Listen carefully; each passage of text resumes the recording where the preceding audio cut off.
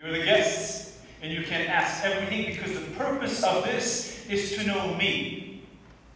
And I know you. To know Sister Kelly and your neighbors, those who you encounter in your business, in your whatever.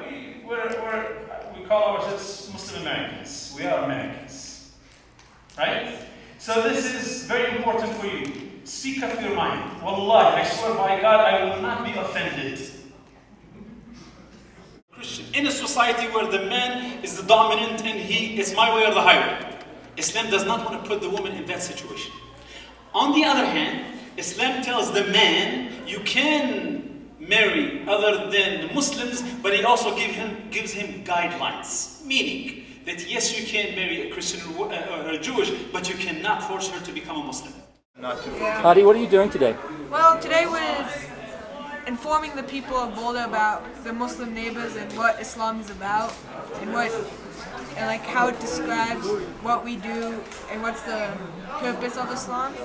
And we give out these pamphlets and a translation of the Quran in English so they can understand what we're doing and learn more about our religion. Not the terms, but the name of the person who practices the faith of Islam is a Muslim.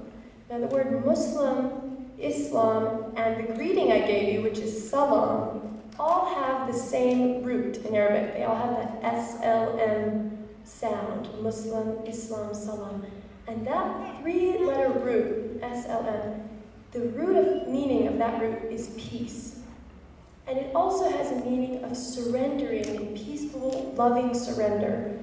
So Islam means peace, it means surrender to God, and a Muslim is a person who tries to surrender to God and live in peace.